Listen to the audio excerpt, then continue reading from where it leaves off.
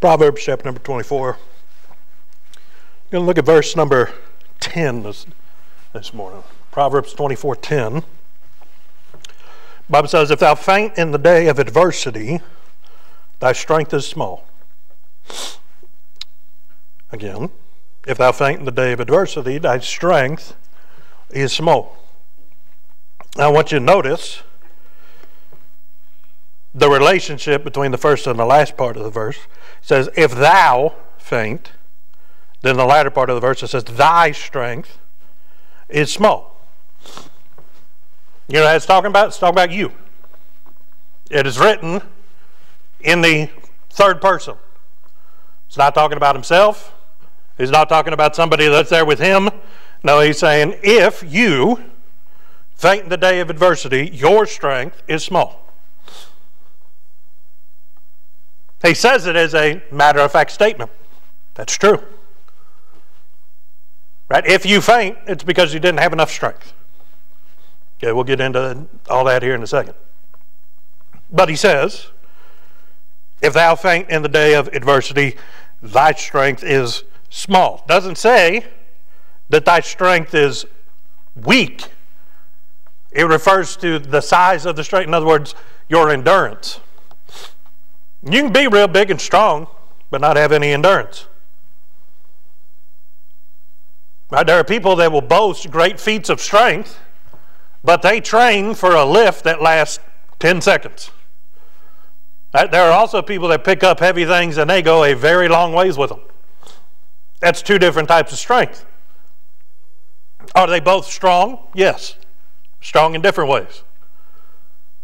But what the proverb is trying to get across to us, he says, it doesn't matter what you can do when you're moving at your own pace, when you're the one that gets to decide the lifting schedule, when you're the one that gets to decide when you start and when you don't start. He says that's called a casual day. That's an easy day. He says, if thou faint in the day of adversity. You know what adversity is? Literally, it's hardness or hardship. Adversity doesn't come with the context of being easy.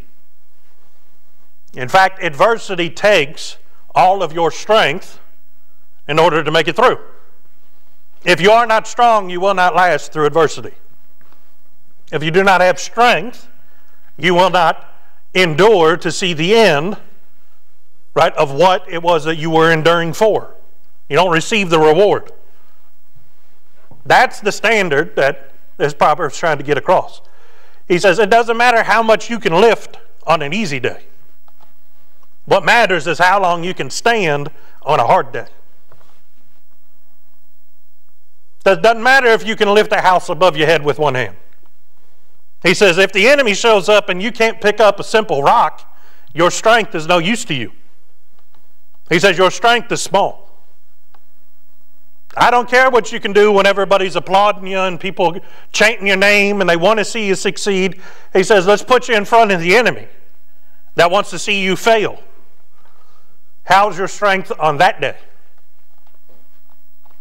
Okay, I know a bunch of guys, they all look like me and Christian now, but used to we were skinny and in shape.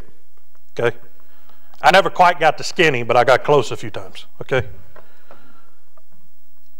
But we were in shape, we thought, until every year, what would happen? Well, the winter season would end, and then this thing called conditioning would start again. We lifted all year round. But when we started running again, that's when they told us that we weren't in shape anymore. Doesn't matter how much you ran the last year, unless you run today, you're not going to be in shape tomorrow. Right? It's amazing how you just take 1 or 2 weeks off for the dead period. And you come back and it feels like you haven't run in like 6 months. You know what that is? That's your body quickly adapting to things changing. Spiritually, the same is true. Your flesh is very quick to adapt when it wants to, and very slow to adapt when you want it to. Right? That's why it's our cross to bear. Because it is a labor to keep the flesh in check, Amen. To strive against it, to whip it into shape. Right? But it's very easy and it's very simple to let the flesh change into what it wants to, and all of a sudden, what you thought was strength, now it's gone. Yeah, well, it says about faint in the day of adversity. It doesn't say that you're unable to do great acts of strength. Doesn't matter. He says on the day of adversity, nobody cares, okay, that you looked like a video game character and you picked up a car and threw it at a bad guy. Nobody cares if you don't make it through the fight.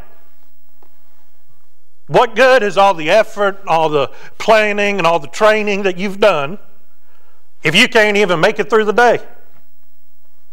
He says, if you faint, I don't care how big your muscles are, you're not strong. He says, if you faint in the day of adversity, that's what you train for. That's what you're anticipating. Right? If life was going to be easy from here on out, we wouldn't have to grow as Christians spiritually. We could remain babes in Christ. But no, we're encouraged, having done all to stand therefore. You know what that means? Endure. Last. Okay, in the day of adversity, don't faint. Be one of those that's still standing tall and proud at the end of the day. There may come a day where from sun up to sundown, spiritually, you feel like you're in the midst of a battle. And I hate to break it to you, the devil don't play fair. He doesn't stop when the sun goes down. Right? It may be day in, day out, from the time that you open your eyes until you finally drift off to sleep at night. Whatever is weighing on you, spiritually, mentally, maybe even physically. Right? All the suffering, all the pain, everything that you've endured, it doesn't count for anything if you faint. Right? They don't give out trophies to people that don't finish marathons. They'll give you 900 hours to do it. They've still got people crossing, they do the Boston Marathon. There are people crossing like up till midnight. You can tell I don't run that race. I'm giving y'all 3 hours. The quickest dude's going to do it like an hour and change. Okay? Almost 2 hours. And if you guys finish in 3, we'll give you something. Other than that, go home. All right? We're not keeping the roads closed that long. Go away. Right? Come back when you're in shape. Well, I didn't give up. Right? We look, from the world's view, we look at that as a waste of effort. No, it's not.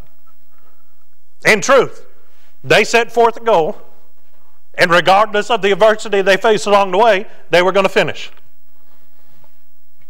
That doesn't matter whether they finished first or they finished last. They finished. Right? That's the problem with most Christians. We think we need to do it best or quickest. That's not God's standard. Finish. What did the Apostle Paul take pride in, take joy in, as he wrote his epistles? I've fought a good fight. I've finished my course. He says those are the two standards that God cares about. How did I fight? I fought with everything I had. You know what happens if you fight a good fight? As a boxer, you make it all the rounds. Or you put the enemy down before the rounds are over. But either way, you didn't faint. You were the one that endured it. Notice, he didn't even say that he won the fight. He just said he fought a good fight. Because he wasn't relying on himself to win it. He said, the Lord told me to stand. Told me to make up the head, stand in the gap. Told me to go and to tell people. He says, everything I did, I didn't quit. I fought. I never fainted. Then he says he finished his course.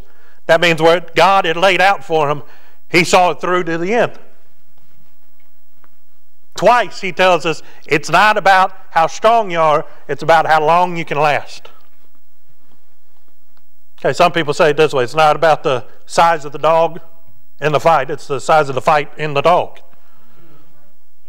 Don't judge things based off of what they look like, because there's a lot of things that are going to faint in the day of adversity.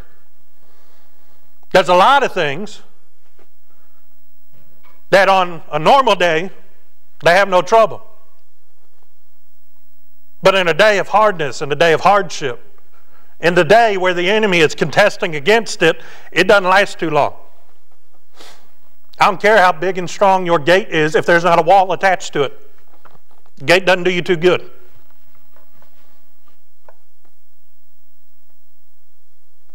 But if you were really fortifying, you'd make sure that there weren't any gaps in the wall.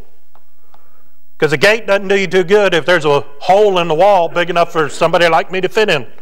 Because that means a whole bunch of people smaller than me can fit in too.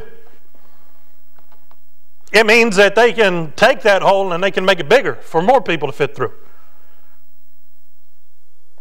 But it's not about strength in one area, it is about endurance in all areas. Now, as I'm sitting there and I'm thinking about this, that makes sense to me. I don't care how strong you are. If you don't make it through the battle, your strength doesn't do anybody any good. If you put on the whole armor of God and start hyperventilating because you haven't trained to stand in it, to wear it around, to live in it, then the armor is not going to do you any good and you're not doing anybody else any good.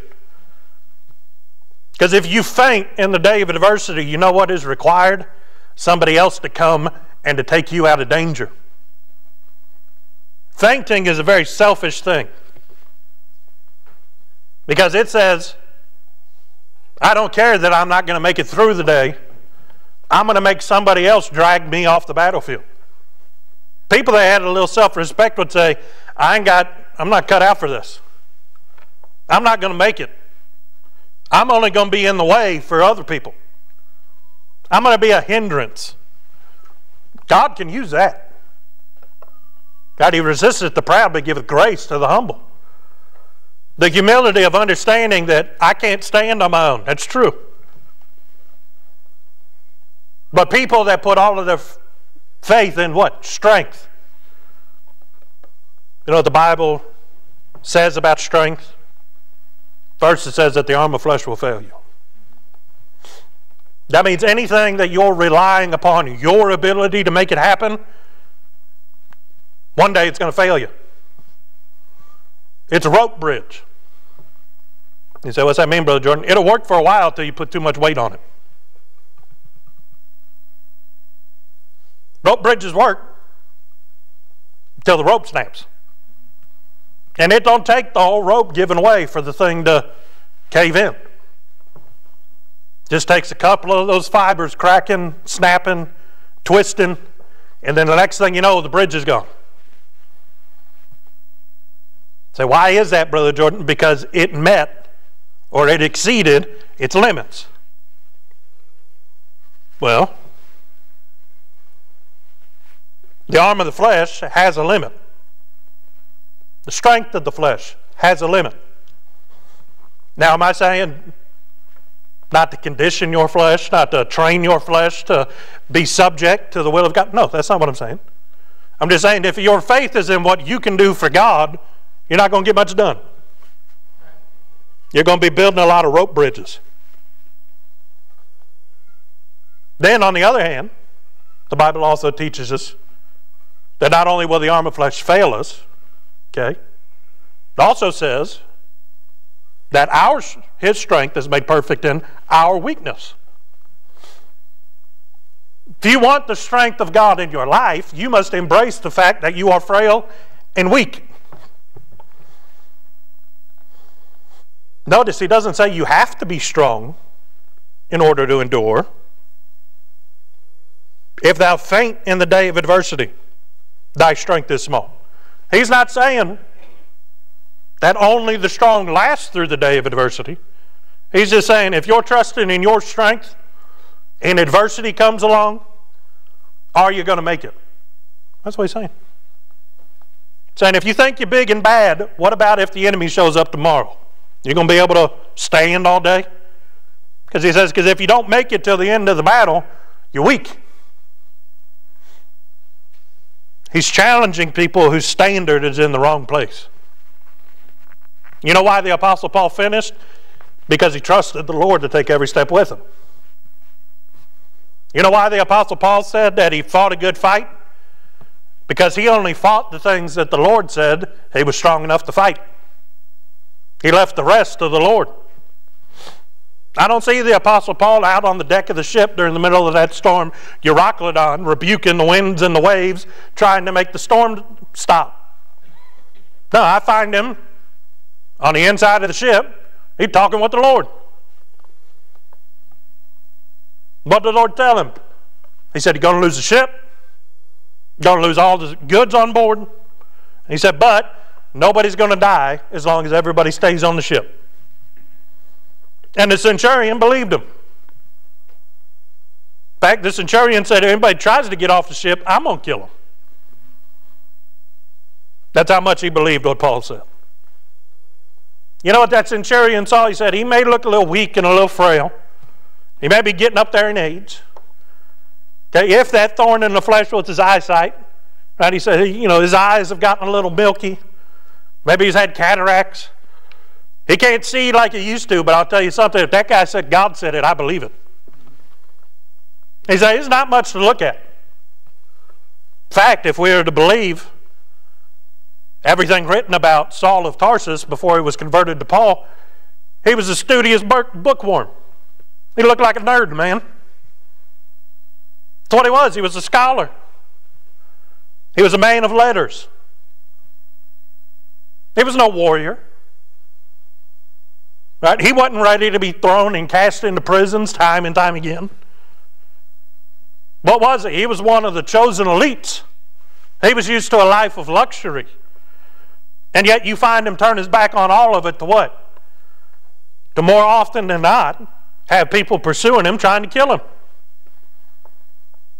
Devising schemes against him. He's living out on the road. He's living in borrowed beds, and he's mending tents with his bare-handed fishing nets just to make ends meet, because he doesn't want to be a hindrance or a burden to the people that he's trying to win for the Lord. He says, I didn't want to give anybody cause to say, that guy's a freeloader. You know what he did? He faced adversity every day. We think we face adversity. He was living on the faith and the grace and the goodness of God. Amen. He truly knew what it meant having food and raiment to be content therewith, because a lot of times he didn't have a bed. And even the nights that he had a roof over his head, most of the time it was in the inner part of a jail that was filled with the refuse from all the other prisoners. He was thrown into the places of the jail that infection would kill you before you ever had a trial date. That's where they put the worst of the worst, because they didn't even want to waste time on a trial. And you know when they throw him in there? After he had been beaten. Had open wounds and sores all over him. You tell me it's not a miracle that he didn't drop dead of a disease 10 times over by the time he finally was delivered to Rome to stand before Caesar? You know what that was? He was relying on the Lord's strength, not his own. He knew his strength wasn't going to get him from where he was to where he needed to be. But at some point, God clued him in. He says, Paul, don't worry about this. He says, you got to make it all the way back to Rome. He says, you've got to stand before Caesar and testify me. The Apostle Paul said, okay, I know where I'm going to end up, but I still don't know how I'm going to get there. You know what he woke up every day prepared to do? To strive against the enemy. He was prepared for adversity. You'd look at him and say, that guy's been left for dead more times than I can count on one hand. That's true.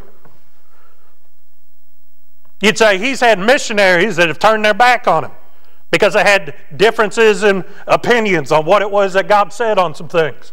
That's true. He's had people that he truly trusted in, like Alexander the coppersmith. Do him dirty. Stab him in the back. He's had people that he trained up and taught the ways of God, loved the applause of men more than the favor of God the Father.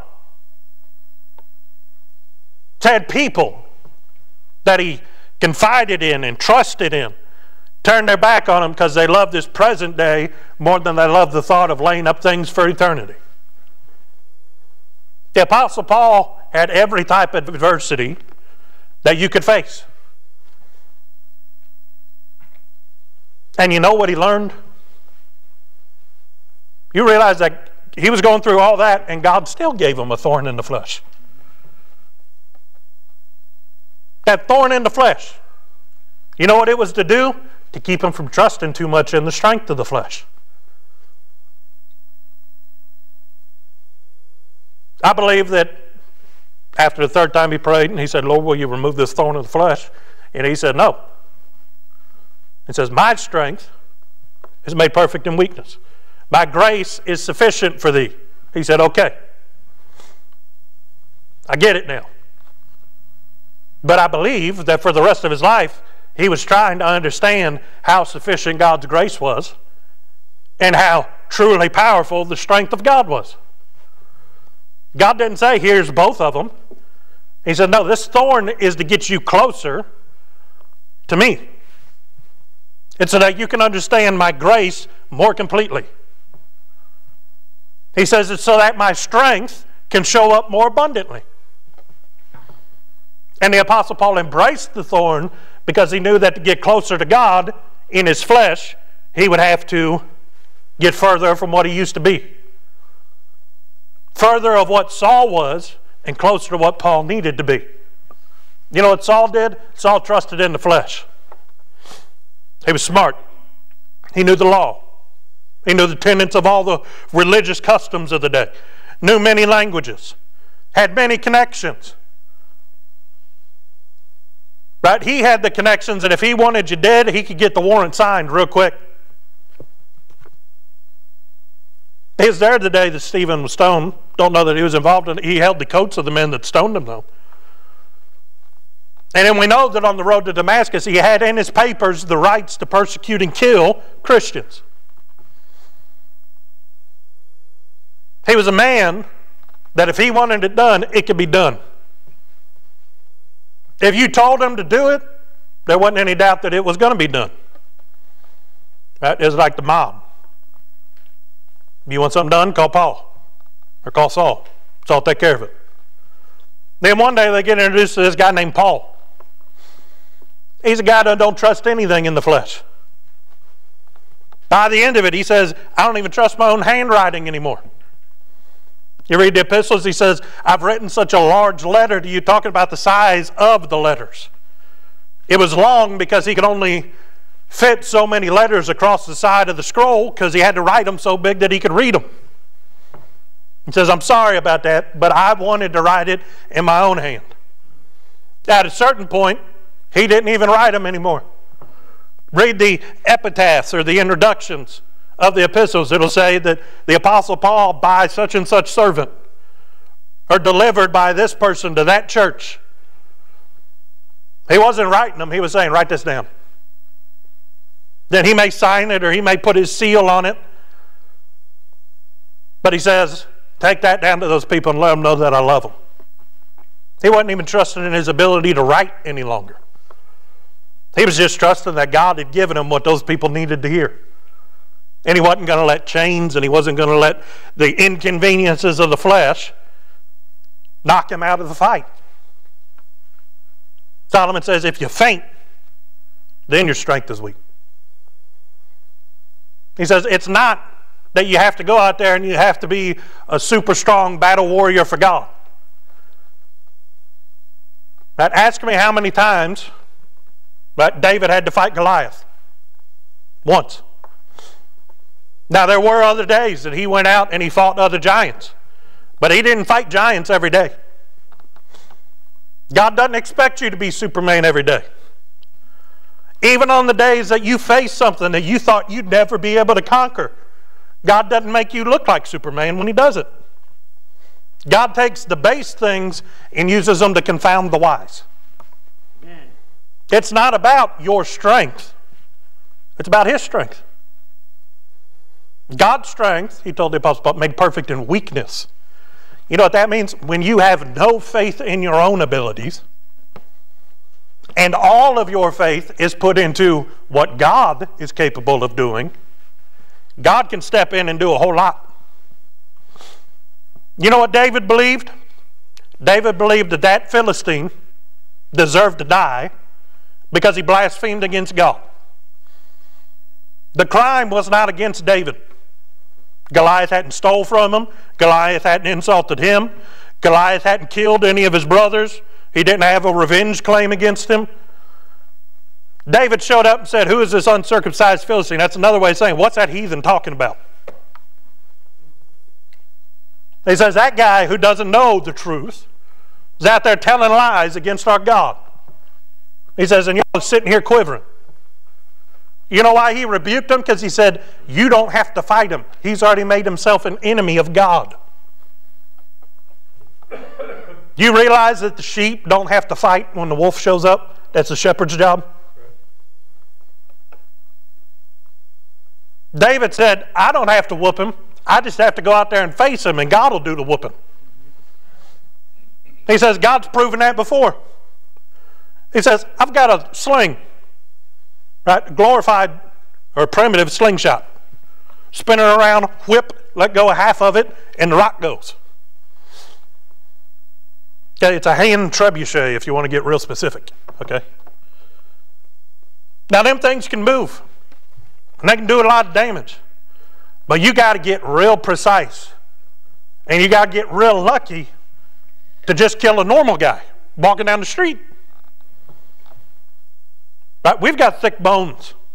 Some of us have harder heads than the others. Okay? I've got a real thick skull. Okay? I've gotten into stubborn contests with mules than one. Okay? But when you start talking about a bear or a lion, which David said the Lord delivered into his hand, he said, I was out there watching the flocks of my father. He said, and the father entrusted the flock to me. He says, but I was just out there overseeing. He said, they were still the father's. He said, and my father, Jesse, before he entrusted that flock to me, he entrusted that flock back to God. You ever wonder why his father, when he had so many other qualified sons, would send the scrawny one, right, the outcast, the one that everybody else looked at and they said, that boy can't do anything. And you ever wonder why he would send that one out there into the field to protect something else? The man of God shows up and he's looking at all the sons of Jesse and he said, surely there's a king among these ones. And every time he thought, man, that one's got some kingly qualities. You know what God said? Nope. He gets all the way down. He says, we've run out of sons, God. He says, now ask if there's any more. He said, you got another one? He was like, oh yeah, but the one out in the field, we know you didn't want him. We didn't even call him to the meeting. He said, call him. David didn't trust in his own strength because he knew from everybody else around him that there wasn't anything special in David. Jesse let him go out there in the field because he believed that God could keep David just like he's keeping them flocks. David said, the Lord delivered into my hand the bear and the lion. You know what that means? I didn't deserve to whip either one of them. He said, God told me I was to go out in them field, I'd have to learn how to protect them sheep. He didn't use the staff. He wasn't strong enough. Maybe not tall enough to wield a true staff at that time. He didn't have the range and the reach to use it. Didn't use a sword. Didn't use a cane. Didn't go out with a shield. In fact, they went to go put Saul's armor on top of him. He swallowed him up. He said, I can't move in this thing. He said, I haven't proved this. I don't deserve this. He says, I'm going out there in my shepherd's clothes. I know how to move in those. I know how to walk in those. If I need to, I know how to run in those. He says, this, I can put faith in this, not because it's strong, but because it's been proven. He says, I can trust that sling because God's touched it before. Like I said, it's hard to knock a guy out with one if you are a good shot and he's not wearing armor. Now imagine trying to take down the biggest dude you've ever seen with a shield so heavy that it's another guy's job just to walk around and carry it in front of the guy. Right? He's got a spear that's probably about as thick around as David is. Right? And he can pick that thing up and hurl it. It says it's like a weaver's beam. This guy isn't scared of anything because he knows how strong he is. He's got a sword so heavy that when David draws it to take off the head of Goliath, he can't even pick it up. He's got to drop it over the head of Goliath. Right? Like a cheese slicer. He had to leave part of it on the ground and just let it fall because he couldn't lift it. His faith wasn't in his strength. It was in what God had trained him for. He says, I'm going to make it through this day, not because I'm the strongest. He says, that'd be Goliath. Not because I'm the bravest. He says, I'm not being brave. I'm just claiming what it is that God promised. That if we'd go out and fight for the honor and glory of God against those that would blaspheme him, that he'd be with us. He's not trusting in his ability as a slingshotter. He's trusting in God's promise and that God would keep it. That's why he rebuked the armies. Who is this uncircumcised? He says, essentially, it'd be like if I came over to your house and literally started messing up the yard, getting mud on my feet and wiping it on the welcome mat at your front door, and all the while telling you how bad your wife's cooking is. That ain't going to go over well, is it? Right? You'd be rather angry with me. They weren't angry, they were scared. He said, I don't care who he is. Nobody talks about God that way.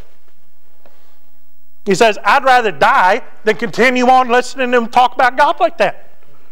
He says, and I've just got here. Y'all been here for months, days.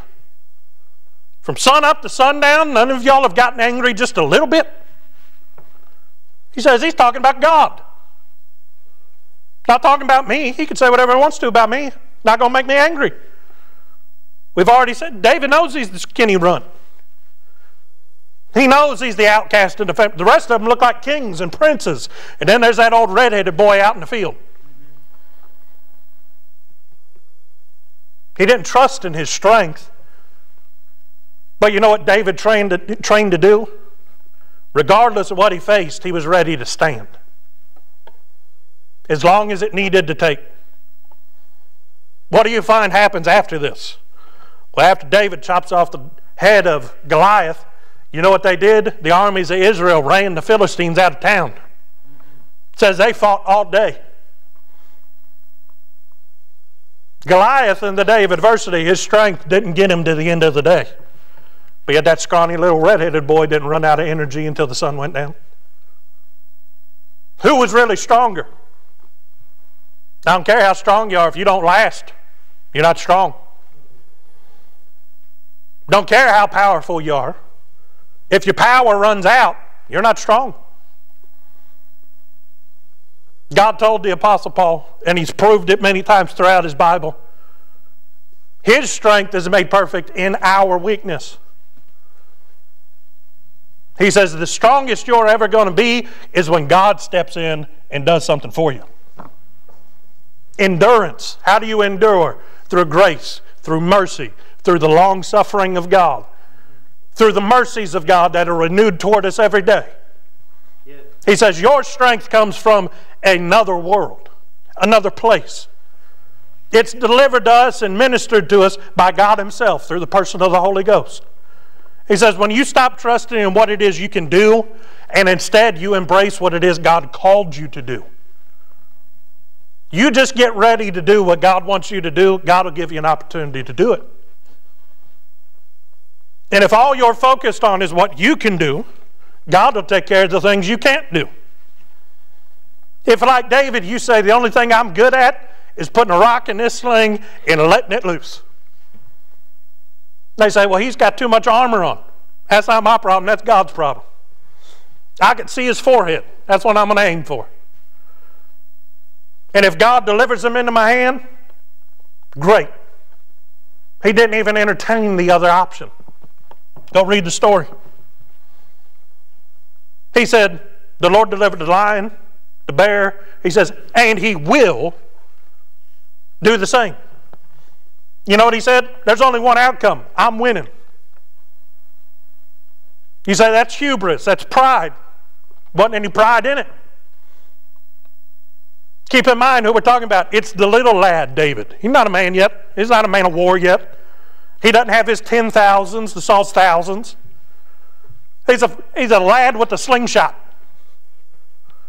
And he says, I'm going to go out there and I'm going to whoop that guy. He says, not because of what I can do. He says, God's going to put him right in my palm. Just like he did with the lion and the bear. He's saying, look at me. He says, I couldn't win a fight against a sheep, let alone a bear. He says, but God let me slay a lion and let me slay a bear. He says, it's not about me. It's about what God did for me. He says, it's not about what I can do. It's about what God can do with the tools that he gave me. He says, I'm going to aim for his forehead because that's the only spot I can see. He says, but if God wants it to go through the shield and in through the armor, nothing's going to stop that rock. Because nothing is going to prevent God from doing what God wants to do. He says, so I'm going to go out there and face him. Because it's not about my strength. Well, look at verse number 10. He says, if thou faint in the day of adversity, thy strength is small. He's talking about physical strength. But by implication, he's saying true strength is not in your ability to do. True strength is in your ability to withstand. In order to avoid fainting, you know what you have to do? You've got to be able to dig deep. You know when you faint, well, for several reasons, but you faint because you get overwhelmed. You ever wonder why in the old TV shows the ladies would bust out the fans and go, oh, well, have mercy, and then faint when like bad news would come? It's because their brain got overstimulated.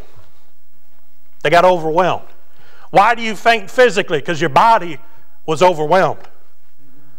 You reached a physical task and your body gave out. It couldn't handle it anymore.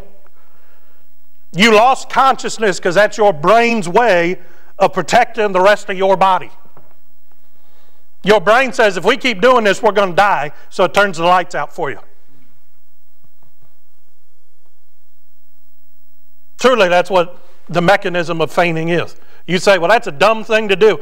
Well, if it comes down to we might die, right, if we lay down and take a nap for a little bit, or we are going to die if we keep doing this, fainting's not the worst option.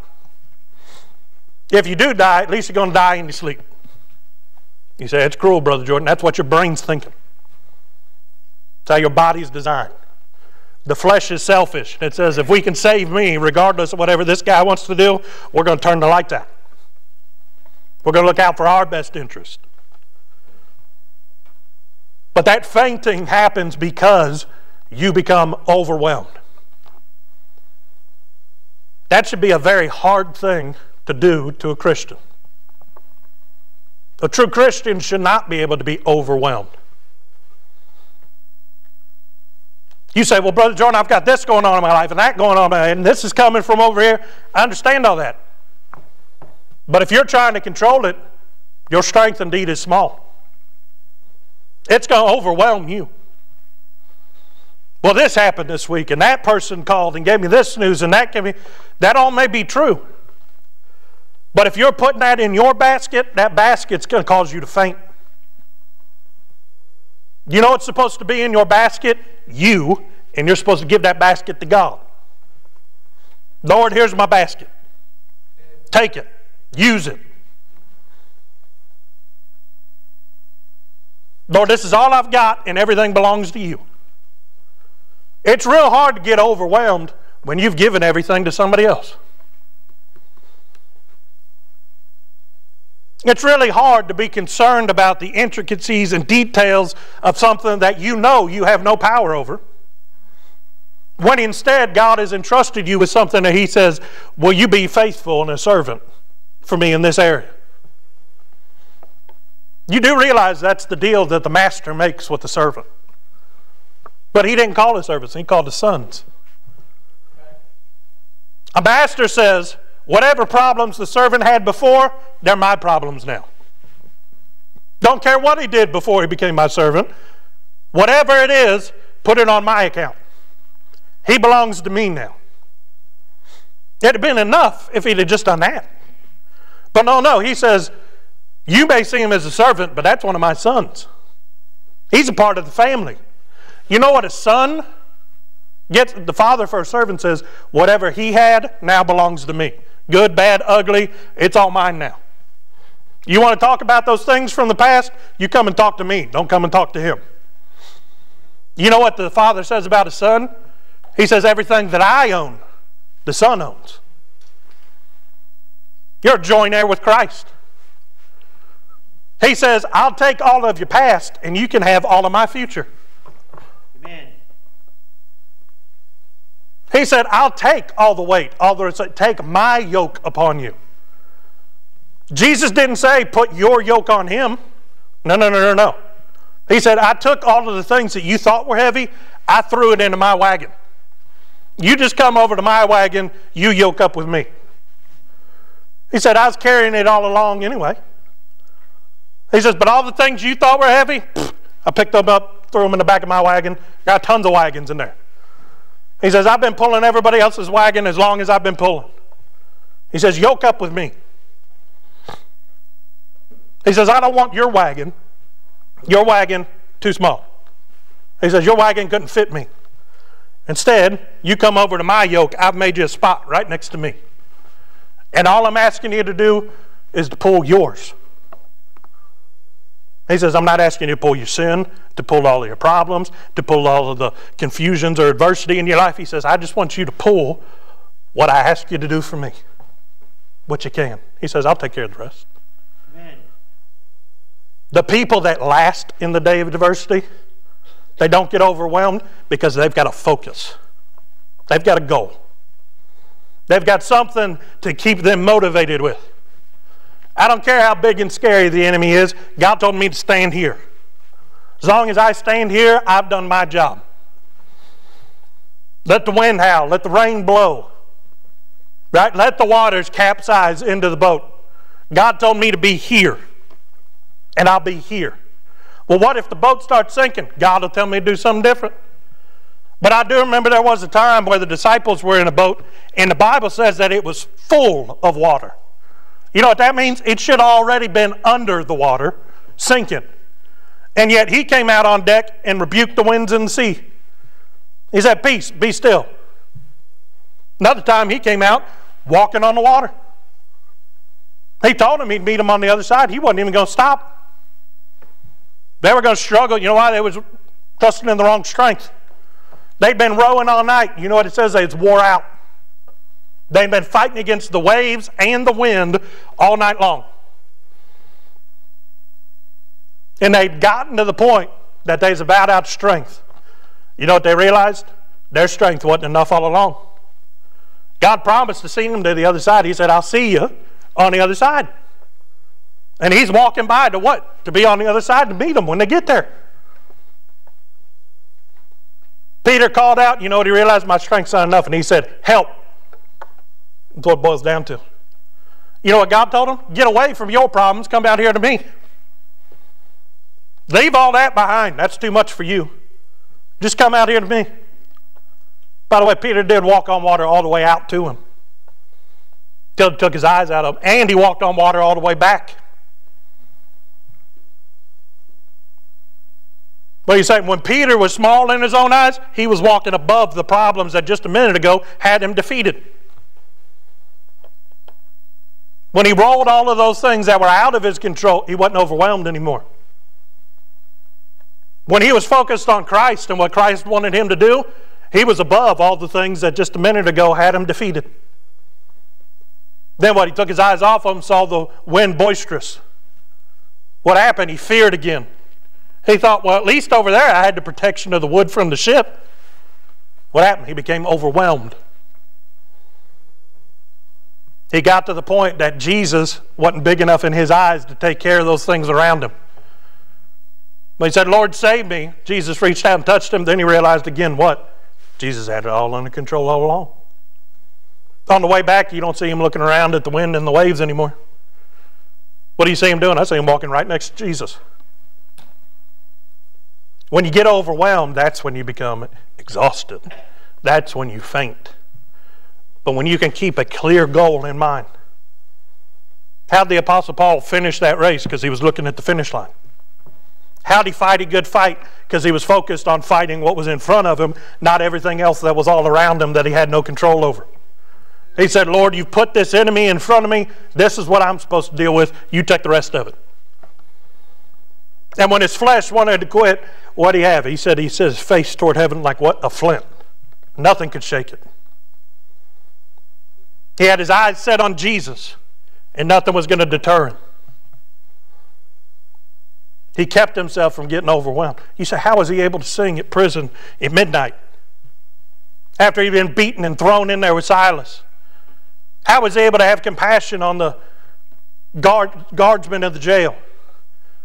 How was he able to say, hey, stay your sword. We're all here. God's just doing something in here.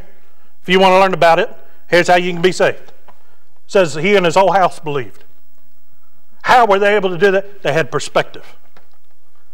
They weren't looking at everything. They was just looking at God. They weren't worried how they were going to get out of prison. They were just worried on what God wanted them to do next. They weren't concerned with anything other than, Lord, what would you have me do?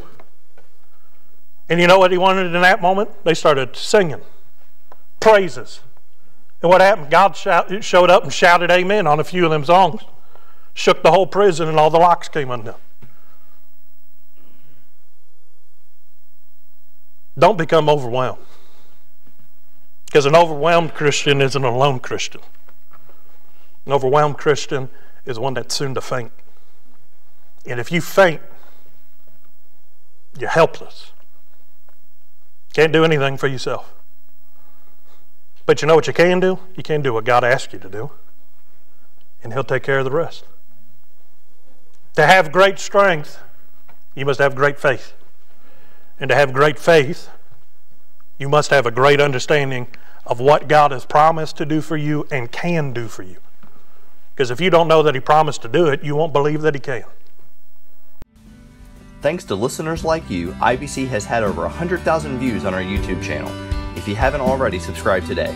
And as always, thanks for listening.